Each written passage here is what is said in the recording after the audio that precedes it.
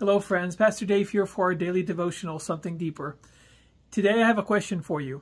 Why do you think the Bible says that David was a man after God's own heart? Seems like the Bible could have picked some better candidates for that title. David had his problems. He committed adultery. He had hundreds of wives and yet decided he still needed to commit adultery. He had a problem. He also committed basically murder to cover up his sin. He wasn't a great father. He had a lot of problems. So what did he have going for him? One thing I think is that David was a good repenter. When Saul was caught in sin, Saul always tried to blame somebody else. He always tried to minimize, and he always tried to make excuses. When David was caught in sin, he just said, yeah, I'm guilty. I'm terribly guilty, and God is right to judge me. And he just threw himself on God's mercy. I think that's part of it. But I think there's another part. I want to take you to a story that's not a real famous story in the life of David. It's not the story of Saul chasing him, or it's not the story of David and Goliath. But there's a story when David was king. The Ark of the Covenant, this golden box that was a symbol of God's presence, was stolen during a battle. And they were bringing it back to Jerusalem when the Philistines got all sorts of diseases, and they're like, get rid of this thing. And so they gave it back to Israel, and David is taking it back to Jerusalem. And as they're traveling, 2 Samuel 6:14 and following tells the story. Wearing a linen ephod, David was dancing before the Lord with all his might, while he and all Israel were bringing up the ark of the Lord with shouts and sounds of trumpets. As the ark of the Lord was entering the city of David, Michal, daughter of Saul, watched from a window. And when she saw King David leaping and dancing before the Lord, she despised him in her heart. Okay, that's the first part of the story. And I just want you to think about what's happening here. They're bringing the ark, and David, as a symbol of his passion for God, is dancing before the Lord with all his might. Sometimes men don't think of dancing as a manly thing, but David was a manly man, and here he was dancing before the Lord. There's churches, and the Brethren Church has been one of those, that decided that dancing was an evil thing. For a long time in our local church, we had the rule that there would be no dancing at weddings.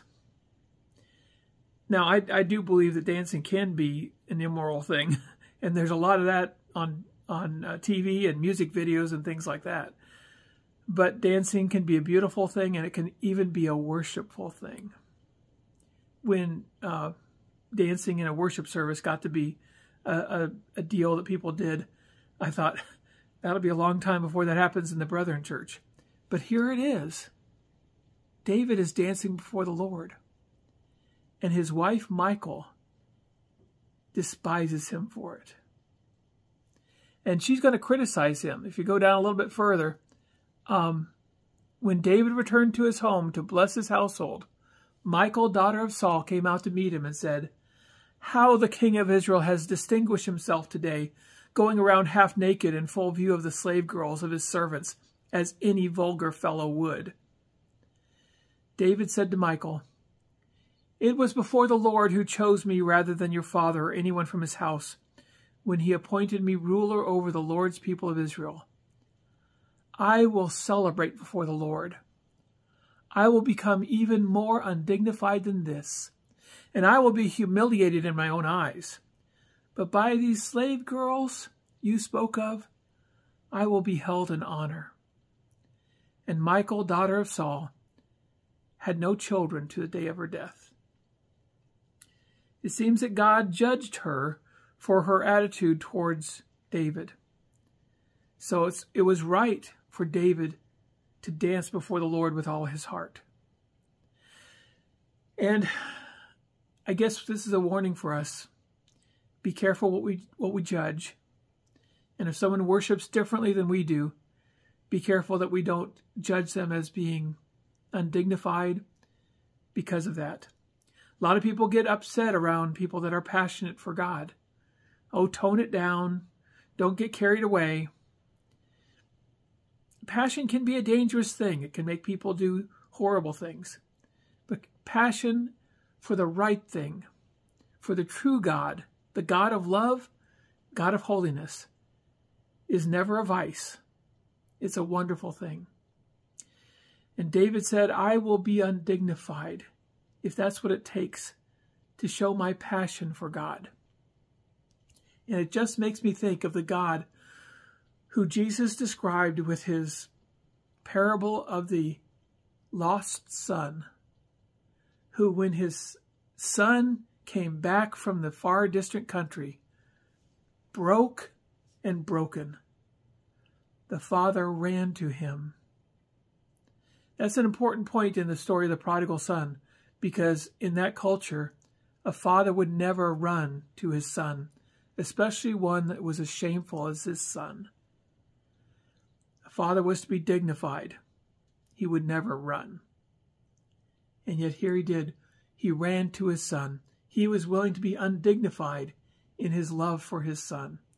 And that's the kind of love that Jesus is saying God has for you and me, that he will be even undignified in his love for us.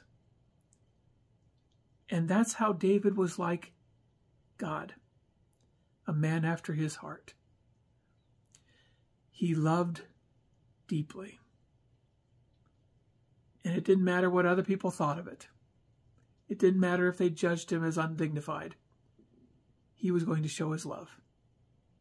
May we do the same. Father, I thank you for this story, and Lord, for the reminder to not judge people for their passion for you, but maybe, Lord, to look at our own passion and see if there's anything lacking. May you be our whole center. In the name of Jesus we pray. Amen. Well, God bless you tonight. I hope everything's going well for you. I love you, and we will see you tomorrow night, Lord willing.